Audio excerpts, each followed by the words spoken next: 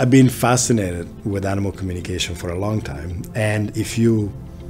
are like me as a child, you were fascinated with the idea of animals talking and animals talking to humans. And so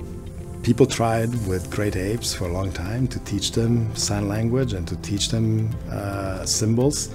And yet the jury is out there to what degree other animals can learn any symbols, anything that would resemble a word, and being able to actually use it productively, communicate. And given what we know about dogs, and dogs being able to understand human communication and be more motivated to interact with humans than any other animal out there, we thought this would be a unique opportunity to try this out and see whether actually we could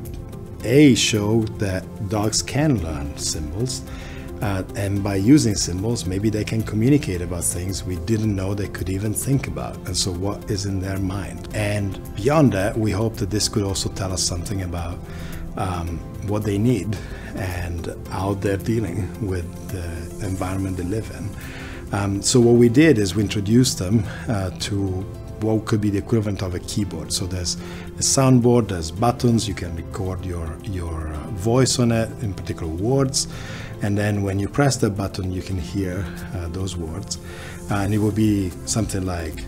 go outside, and you basically tell that you want to go outside, or like want food, and you ask for food. And so what we're seeing is not only that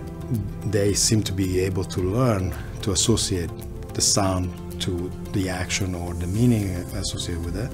but some of them, just like children do at age 2, when they have about a repertoire of about 50 words, is they seem to be combining some of these buttons in what seems to be potentially the equivalent of combining symbols and meanings into sentences. And so while the jury is still out there about whether that's what's happening, we are noticing this ability to kind of communicate more than just like food, outside, play, mom, and so on.